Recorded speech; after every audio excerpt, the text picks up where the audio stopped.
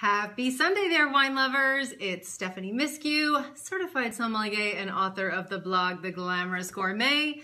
And welcome to my weekly Facebook Live show, Wines of the Week. I'm here with you every Sunday at 5 o'clock Eastern Standard Time, sharing wonderful wines you won't want to miss. And I am so excited about today's show on this fabulous Sunday, June 10th. Yeah, Sunday, June 10th. I have a very special show, and I am partnering with Cheeses of Europe on a special sponsored episode entitled Secret de Fromage. What's not to love about that? So we're going to be exploring some wonderful wines and cheeses, and we are also going to be exploring some wonderful pairing principles that are really going to help you bring your pairings to the next level. So I'm so excited to share all of that with you. And I mean, just look, folks. Oh, look, I cannot tell you how hard it was not to just run away with the plate, forget the show, but you know what? I just had to share this all with you because these are some of my favorite cheeses on the planet, and I think you're gonna like them too.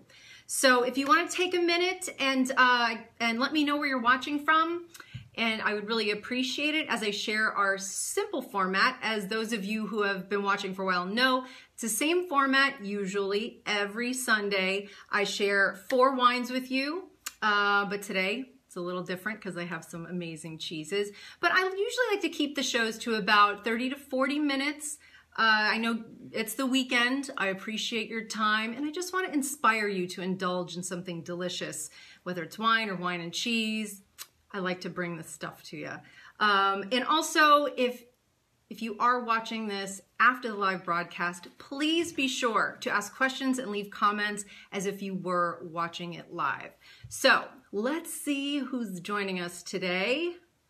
And again, I appreciate you taking the time out of your Sunday. I hope you're all having a great weekend so far. And I wish I could actually share this with you, but great to see you, Oscar. Thanks so much for joining. John, oh, John's got cheese on. Yes, I'm so happy to hear that. That's wonderful. I know, I love when you guys can kind of sip and savor along with me. And I hope that throughout today's show, if you have a favorite wine and cheese pairing, that you go ahead and share. That's the benefit of doing this, the whole Facebook Live thing. And I so enjoyed it. But you can actually have a conversation about these things in real time. So feel free to ask away as I'm tasting through any of our wines or cheeses today. That's kind of what we're all about here. And thanks so much for joining. Deb, great to see you. And awesome. Well, thanks to those of you who are joining us right now. And why don't we go ahead and just jump into our tasting. And again, if you're just joining us, my name is Stephanie Miskew. I'm a certified sommelier, and on today's episode of Wines of the Week, I'm sharing Secret de Fromage. So we're exploring wine and cheese pairings today, featuring delicious cheeses from Europe. So, all right, so the first pairing I want to share with you, and it's going to be a little different today, today's show. Today, the cheese is the star. I know normally the wine is, but today, I'm just letting the cheese take the lead because it deserves it. I mean, this is some pretty great stuff. So the first cheese we're going to kick off with is one that you might be familiar with and one of my personal favorites, Brie, right? What is not to love about Brie? It's one of the most popular cheeses on the planet, as we know, and it is a bloomy rind cow's milk cheese from Ile-de-France.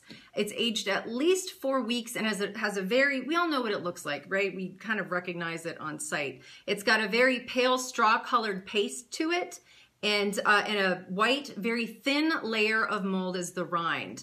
And as those of you who have been fans of it for quite some time know, you can either, the rind is edible, so you can either eat it or discard it. That's up to you, but it's not going to hurt you if you want to go ahead and eat it. And sometimes we're so eager to get it in our mouths, we'll just eat it, and that's fine too.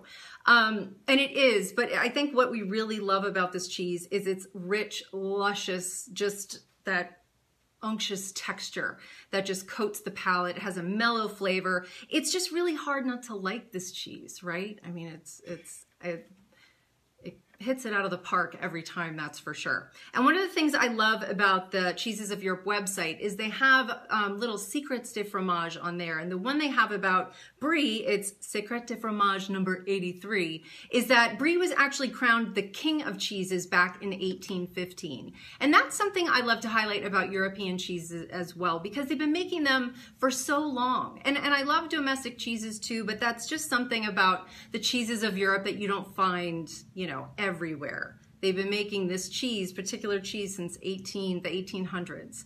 So there's a lot of history there, there's tradition, much like the wines of Europe.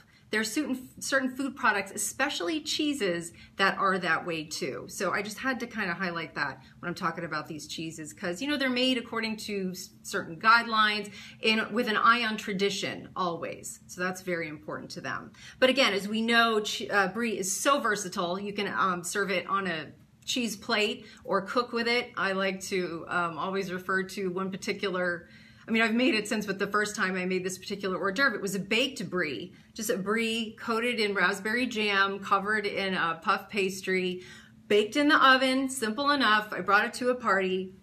I set it down. I went to say hi to everybody. I don't think I made it back for about an hour, but I literally came back to the plate I brought it on, and there was nothing left. No, not a crumb of the puff pastry, no cracker, no nothing. It was that good. So just another, and I will actually link up that recipe in the show notes, but again, just a testament to how much we all love this cheese. So as I promised at the beginning of the show, I am going to be highlighting certain pairing principles in conjunction with all of our featured cheeses that are really going to help you kind of elevate your pairings. I know there's a lot of confusion out there, and it is a subjective thing. I mean, I'm not here to dictate to you what you should like, but I just want to kind of guide you to discover, according to your own palate, those pairings that are really going to make your palate sing. So the two pairing principles I'm going to use in conjunction with our Brie are: number one, you want to pair cheese and wine with similar weight. And that pretty much goes to whether you're pairing cheese or food with wine, right? You kind of want to balance the weight of the items. You don't want either one kind of knocking the other one out of the park.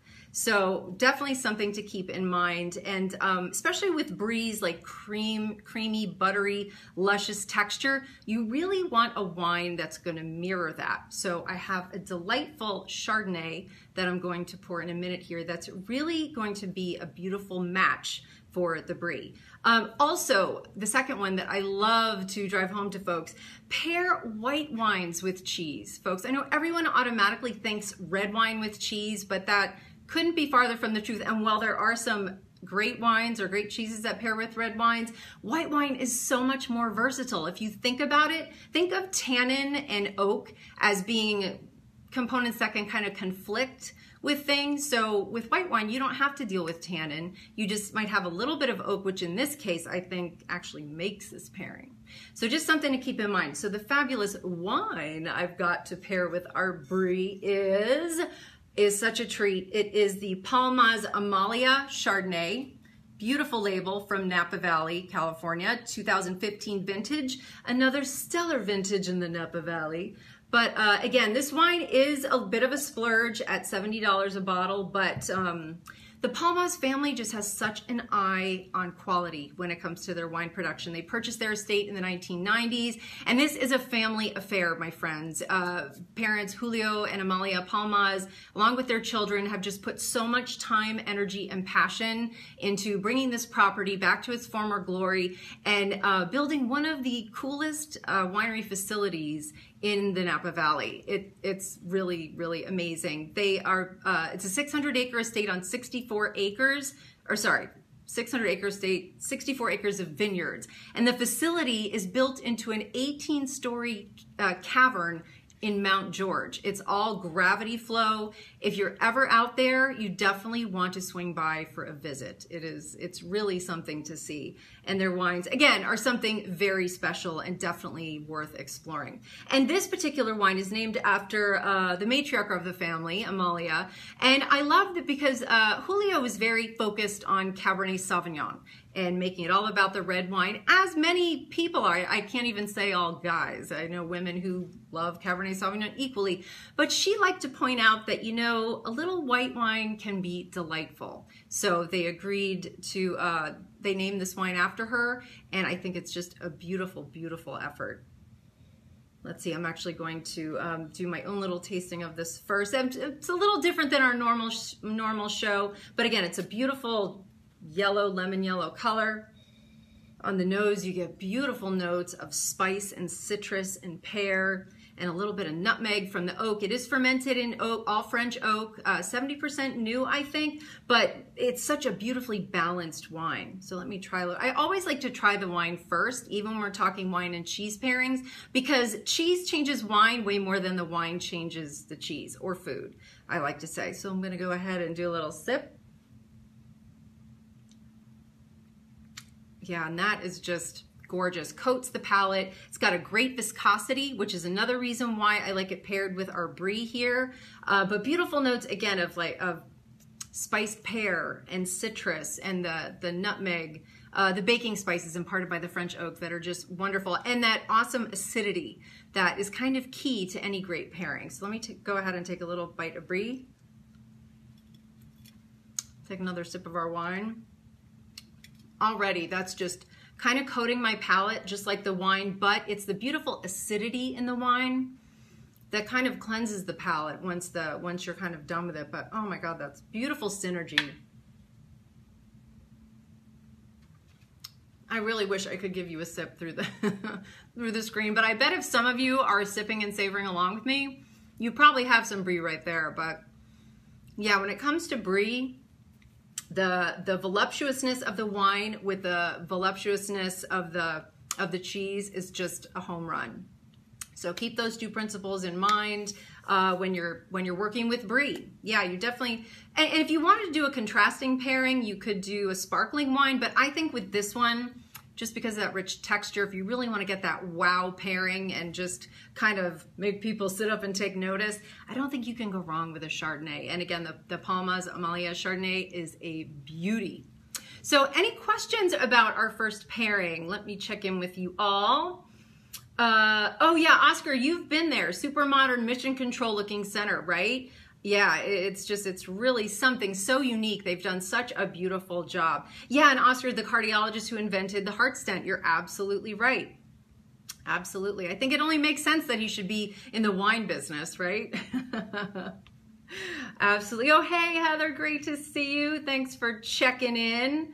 Awesome. Made some, oh, good. You're cooking up a storm there. That's great.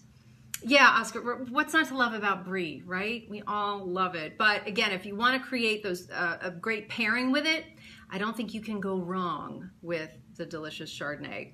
Oh, and Oscar says, Janet Flesher says, delicate wines for delicate cheeses. Can you expand on that philosophy? Actually, that goes to the pairing principle that I just said. You want to match weight with weight. So if you have a luscious cheese, you want a luscious wine. If you have a delicate cheese, you definitely want a delicate wine. You don't want either one to just overwhelm the other and create a bad pairing. So I couldn't agree with that more. And that kind of just goes to exactly the first pairing principle that I was chatting about. But yeah, and whether you're talking wine and cheese or wine and food, you always kind of want to get the weights kind of matched there.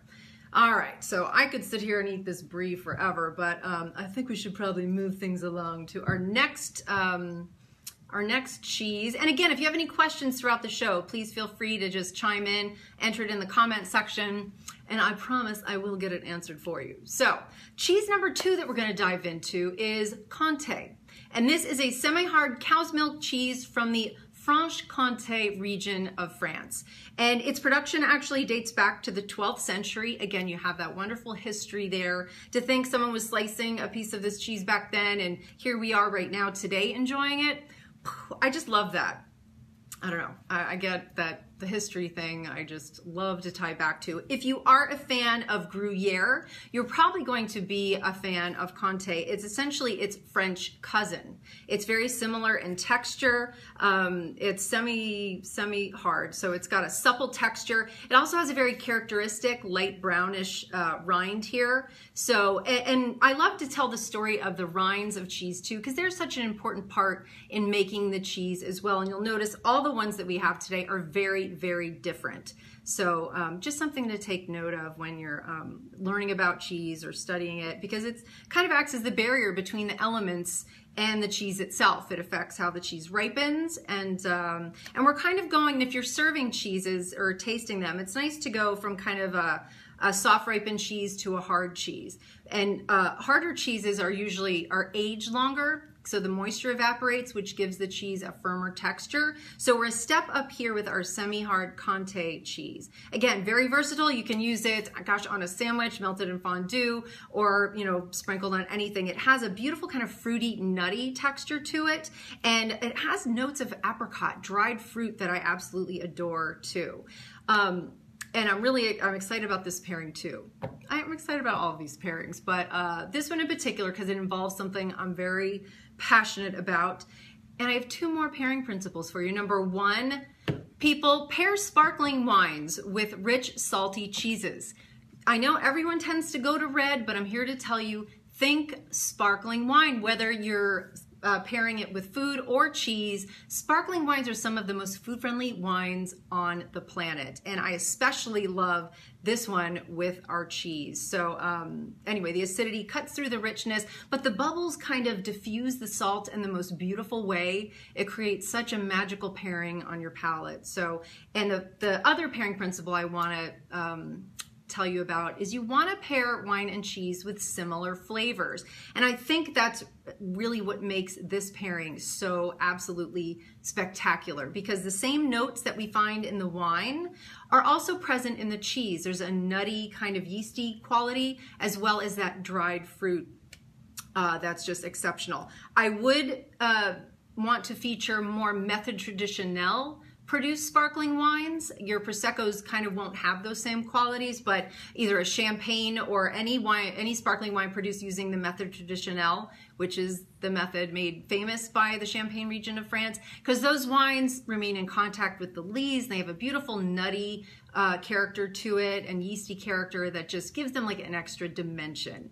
That's just fantastic. So, all right, so let's jump in. I think I've teased you enough with this pairing, but so our featured wine for this pairing is the delightful Schramsberg Blanc de Noir sparkling wine. You can see it says Method Traditionnel right there on the label. It's a 2013 vintage. And again, the wine is produced in California's North Coast. This is one of probably my favorite producer for domestic sparkling wines. And it is a Blanc de Noir, and which was a style originated in France, but Schramsberg actually pioneered this style, releasing the first American Blanc de Noir in the 1960s. And all Blanc de Noir means, doesn't have to be scary, white from black, meaning that this is a white sparkling wine made from red grapes, predominantly Pinot Noir. There's a little bit of Chardonnay thrown in there, but this white wine is predominantly made from a red grape, which is kind of the cool thing about these wines as well. But it is, again, one of my favorites, and it just, again, has the same fabulous notes that the cheese has. So let me go ahead and try this beautiful sparkling wine. Whenever I'm evaluating, I get this question a lot, why aren't you drinking a sparkling wine out of a champagne glass? I always like to, if I'm evaluating a sparkling wine, whether it's champagne, sparkling wine from California, always do it in a white wine glass. You get a little more headspace, you can really get a better sense of the aromas, and it's just more easy to evaluate the wine. You get a better sense of what it's about. So again, I'm getting that beautiful nuttiness, that kind of yeasty, citrusy quality on the nose that definitely makes me want to go ahead and have a sip. Yeah, definitely. And it's, again, same on the palate. I'm getting the nuttiness, citrus, pear, again, that apricot. The dried apricot thing on the palate is like, wow. And the bubbles. Bubbles create such a different, another dimension to pairings that I think make them so much more interesting. So now I'm going to have some cheese, our Comte. I could eat that all day long, and I might have. You'll never know. But yeah, there's just something about the synergy between the flavors on the palate, the nuttiness, the apricot, and the bubbles kind of diffusing that salt, and the acidity kind of elevating the richness of the cheese. That's just really super heavenly. I need another palate cleansing sip. Oh, just fantastic. So again, that was our Schramsberg Blanc de Noir sparkling wine with our Comte semi-hard cow's milk cheese, again, from France.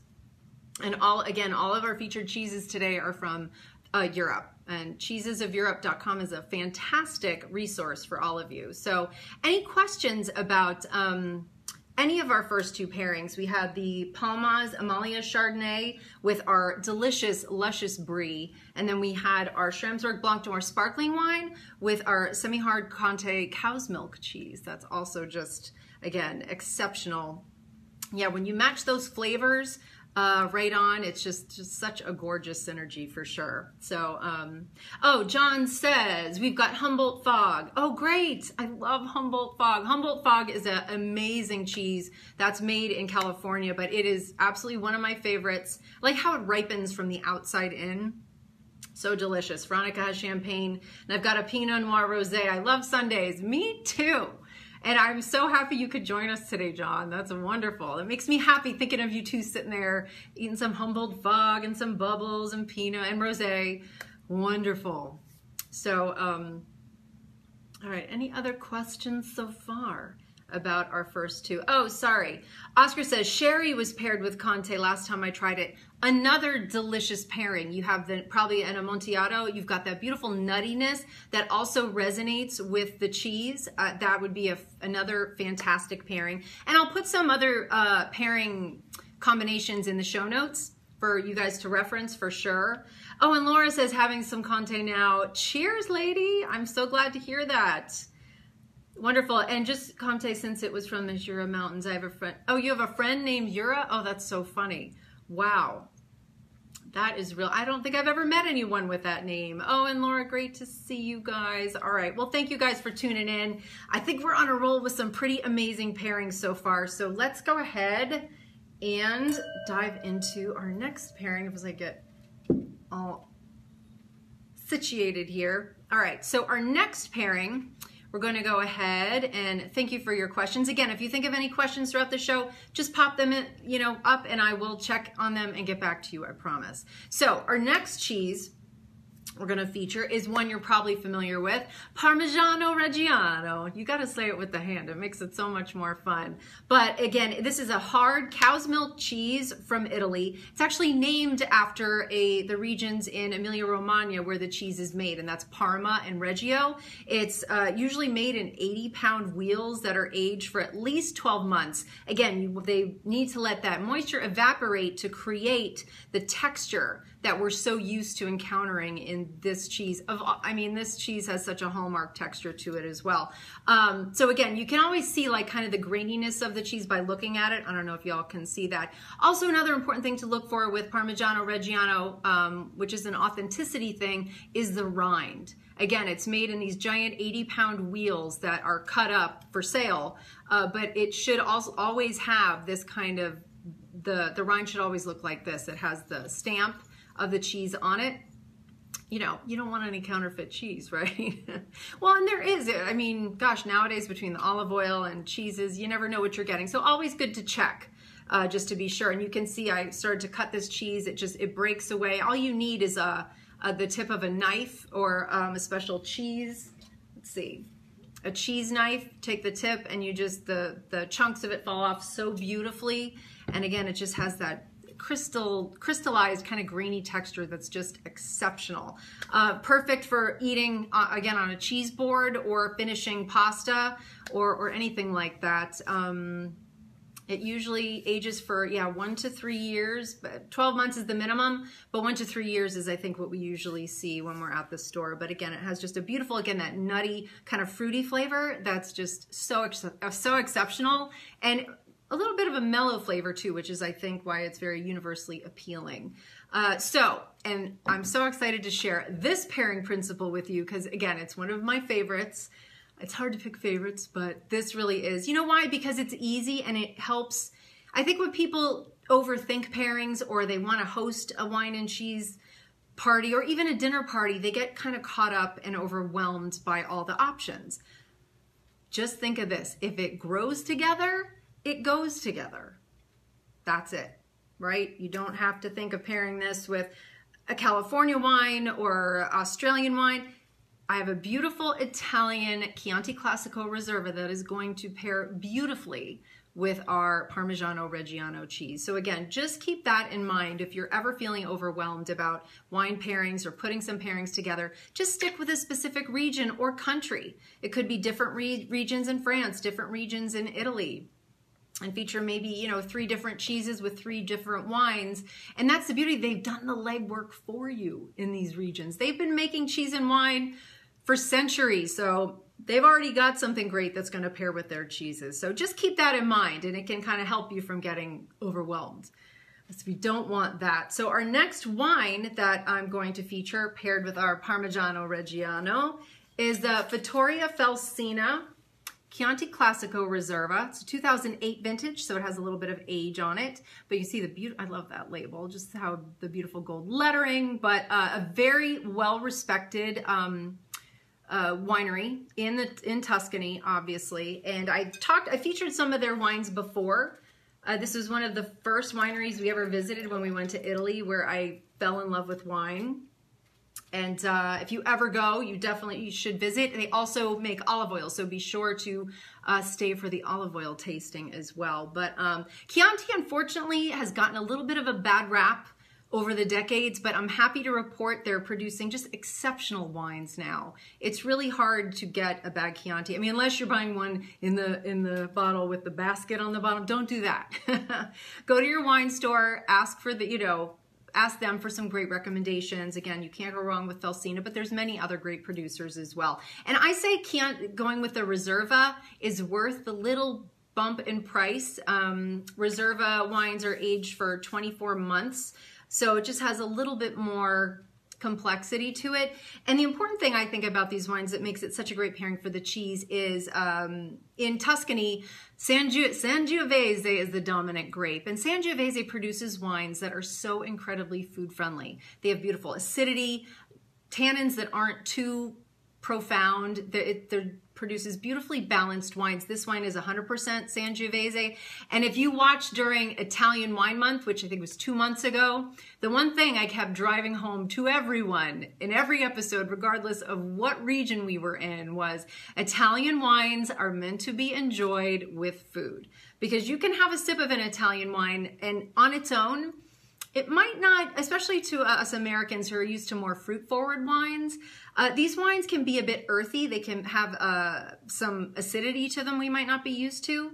But once you introduce food into the mix, these wines are transformed and they create some of the most amazing pairings you can ever encounter. So I'm going to go ahead and taste our delicious 2008 Felsina Chianti Classico Reserva. Again, on the nose, I'm getting beautiful earthy cherry, plum, a little bit of tobacco, but not too much. Gosh, I definitely want to go ahead and have a sip. Yeah, and just, again, the acid has softened, but it's still there. Some beautifully balanced tannins. And again, those notes, gosh, just got tobacco and earth and a little bit of black pepper and plum and blackberry and cherry, kind of that trio that it's just softened, but again, the earth, oh, it's just delicious. So I'm going to stop talking and I'm going to take a bite of cheese now with it.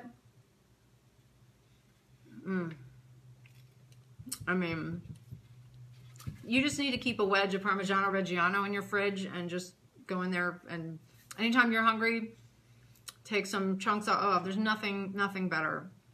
And that's just exceptional. Again, it's got that mouthfeel, the kind of graininess that's just heavenly. And it melds so beautifully. Again, the acid and tannin in the wine just meld with the cheese and create just deliciousness. What else can I say?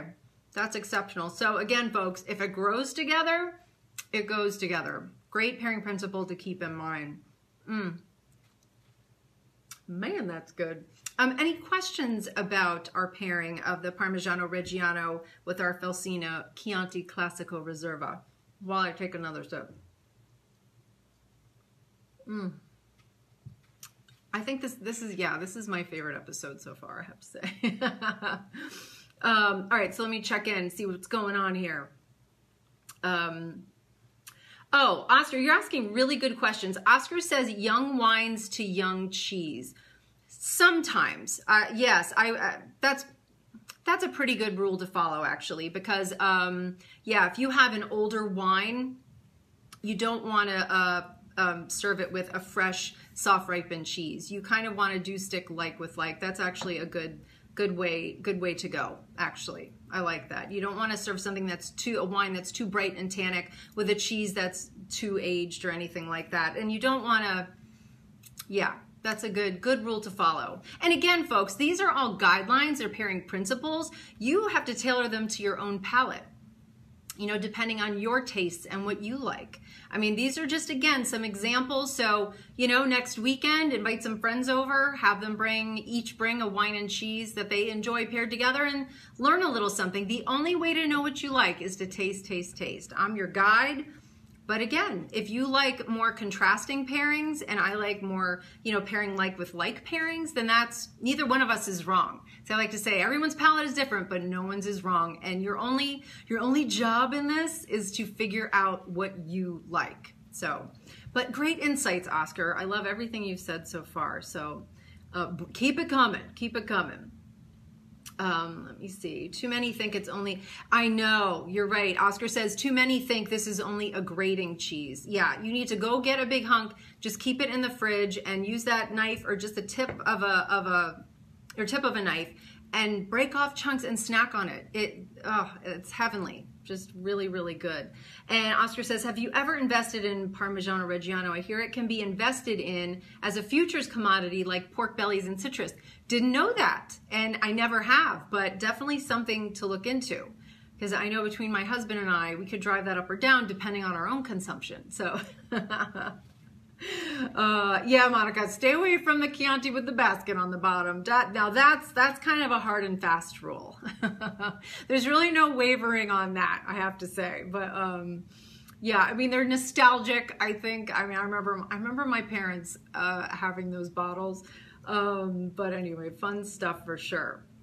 Oh, Oscar has another question. How about a fig or date drizzle on your cheese? Are you a fan? And honey, yes, I absolutely am fans. That's one thing I'm going to include in the show notes, some recommended accoutrement or pairings for these cheeses, because I absolutely agree with you 100% that these things can even enhance the pairing even further. I just wanted to kind of feature the basic cheese and wine here, but absolutely there are, you know, dried fruit, Marcona almonds, like the Marcona almonds with the Comte and the Schramsberg Blanc de Noir would have just synergized that pairing even further. So there's absolutely, you know, sides or accompaniments that you can add to these pairings that are just going to make it even better. And I will have those listed in the show notes, but for sure. Yeah, there's so many. A drizzle of balsamic on the Parmigiano-Reggiano. Absolutely. And yeah, honey, I actually will wait till we get to the last one to bring in the honey. And again, have fun with it. Taste, you know, whatever you like. Get a couple different things and again, see what you prefer. But I'm happy to share some classics with you and what I like, of course. So, but great questions. I appreciate all of your insight. But yeah, dried fruit, figs especially, are such a great pairing, especially for hard cheeses, for sure. But I know, just making me more hungry. I didn't think that was possible. All right, so that was our Parmigiano-Reggiano with our Felsina Chianti Classico Reserva. Sorry, I had to. And okay, we're gonna move on to our next pairing. And I do have a bonus one for you today. We're not stopping at 4. I just could not include this last one. I think you'll understand when you see it. So our next cheese that I'm excited about this one too. So the next featured cheese that we're going to enjoy is the Mimolette. You can see it, and I put this with no adornment. usually and I will include a picture of that as well in the show notes. I love to make a beautiful cheese platter. I wanted you to see kind of the contrast of the cheeses against the white background to really get a sense of what they're about, because this Mimolette is stunning. The color is just, it pops. It is the most beautiful orange color you've ever seen. It's a hard cow's milk cheese, actually from the Pas-de-Calais region of France. And as I was telling you earlier about how important the rind can be for the production of the cheese, this one has a really super cool rind, and I think you can see that. It actually looks like cork to me, and there's little holes in it that facilitate airflow, which actually influence the aging and the flavor of the cheese. There's actually little mites that are used to do that, but you'll never see them and they're gone, but they don't touch the cheese. It's just the rind thing. But again, centuries of tradition. This is how you create this cheese. And I think once you taste this cheese, it speaks for itself. It's just so exceptional. It's very, it's got beautiful notes of, let's see, it's kind of nutty and fruity, but it has a butterscotch note and a finish on it that not many cheeses have. I think that's one of the things that makes Mimolette so interesting. And it comes in a variety of ages too. The younger the cheese, the softer it will be, and the older it is, it takes on a texture kind of similar to Parmigiano-Reggiano. It almost crystallizes a bit, but mine is somewhere in the middle. It still has that just exceptional flavor, and yeah, and it has almost a sharp flavor like a cheddar, like you would expect a cheddar cheese to have too. But I think it's that butterscotch thing that just gets you. And on the website, one of the Secret de Fromage number 57, melt some butter and Mimolette for a grilled cheese you'll never forget. That's my first order of business when the show is over. I'm going to slice this and make, I think, a grilled cheese to pair with my wine. But anyway, okay. So the pairing principle that I would like to illustrate with this cheese and our next featured wine is pair red wine with hard cheeses. I think this is where red wines really shine. You pair them with hard cheeses and they just, again, there's something about the texture and the way they interact together that's just absolutely exceptional. Hold on one second. Yeah, you don't want to pair red wines with your Brie or even your Comte. I don't think that is going to do either a great service. There's something about the way that the tannin and acid in the wine can stand up to the aged, more flavorful, salty cheese. It's something magic happens, but I think you're safe in sticking with that kind of as a generality. And you can tweak the flavors depending on which wines you like, and cheeses, but I especially love this wine paired with a rustic red. And to pair with this, I have the Bodegas Muga Rioja Reserva, unfiltered, friends, meaning that they did not filter it to kind of preserve more of the nuance and terroir of the wine. But again, one of my favorites. And Rioja, Spain in general, is such an amazing region to look to for value wines, and the quality is just exceptional. Rioja especially, but there's other wonderful regions to look to. And in Rioja, the Tempranillo grape is the signature grape of the region. Also very food friendly, but produces beautiful notes with beautiful wines with notes of red and dark fruit and a little bit of leather and tobacco, and are just again, produces beautiful wines. This wine, 70% Tempranillo, 20% Garnacha, 7% Mazuelo, and 3% Graciano, aged for 24 months in American oak. You'll almost always find the Tempranillo grape in Spain aged in American oak. It just has a great affinity and produces for the wine and the grape and produces beautiful wines. So let me go ahead and roll into a smell of this wine. Oh my God, that's just exceptional. Beautiful red fruit. I'm getting more pomegranate and cherry in this wine, but definitely that earthiness and a little bit of spice and chocolate too. Wow, that's a really wonderful pairing. And again, it's a 2011, so it has a little bit of age on it, but did I show you the label of this? Hold on, I don't think that I did. Is the Bodegas Muga 2011 Rioja Reserva. And Reserva meaning it's aged for 24 months. At least. So again, let me roll into my tasting of this delightful wine. Is anyone out there listening a fan of Spanish wine already? And if you are, what would that be?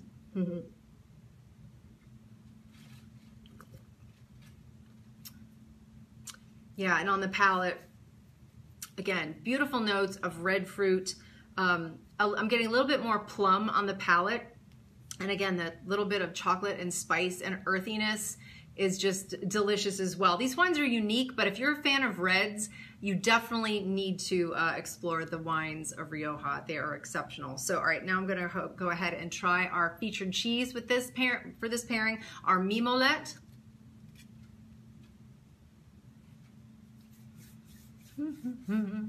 My tasting dance. Yeah, and again, just the tannin and acid of the wine and how it just plays into the texture of the cheese and the nuttiness. It's just exceptional. I could sip and savor that all day long too. I'm gonna have to try to hide this from Steve before he comes home. I'm just kidding. But yeah. So next time you have a beautiful red wine and you're looking for a cheese to pair with it, reach for a hard cheese. You don't want to go with something too soft or creamy. Definitely reach for something with some age on it that's going to be able to stand up to the tannins and acid and flavors in your red wine. And I think that's a beautiful one, our Mimolette with our Rioja. So any questions about this pairing so far? Let me check in and see what y'all are up to. Oh, Deb has had the Muga. Yeah, it's such a great producer. You can't go wrong. Always great quality.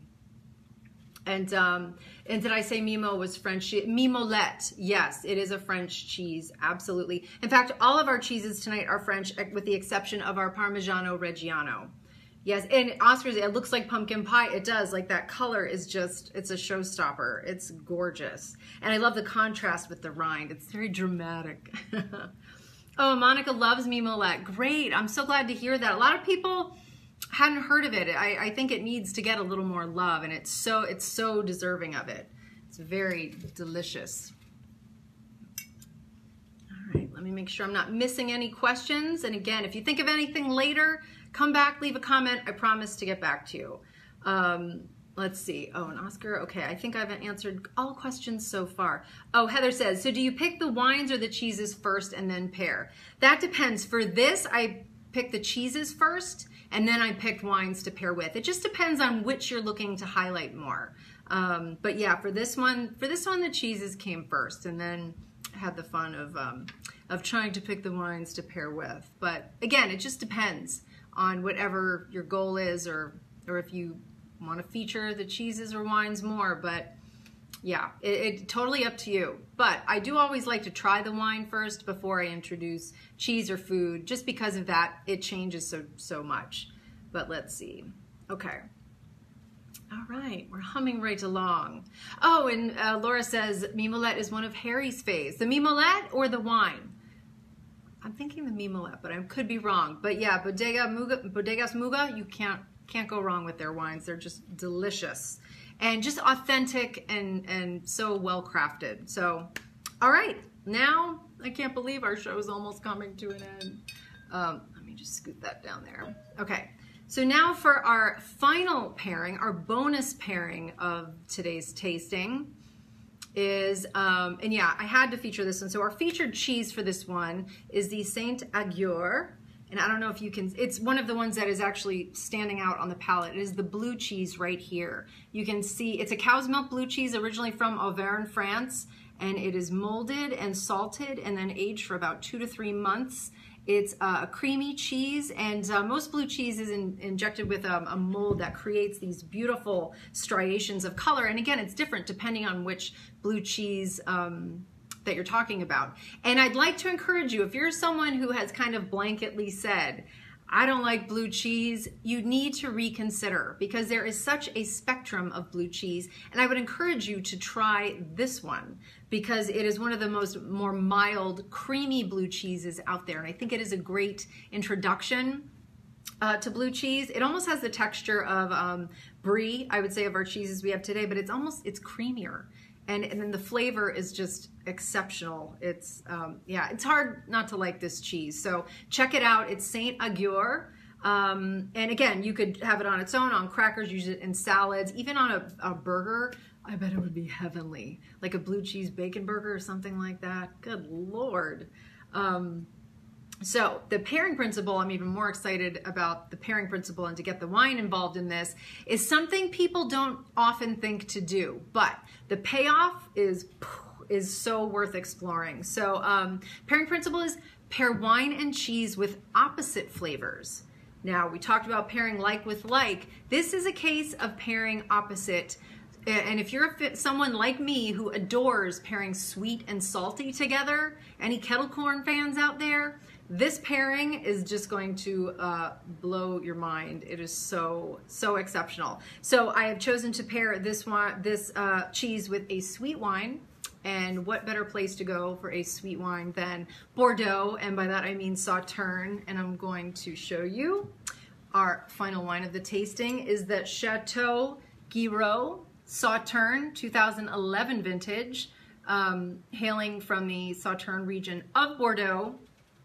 Sauterne is heaven in a bottle, essentially. Actually, it's in addition to the grapes, and this one is a blend of predominantly Semillon with some Sauvignon Blanc blended in for good measure. But what's key to the production of this wine is actually a mold, Botrytis cinerea, known as noble rot, which affects the grapes as they're in the vineyard.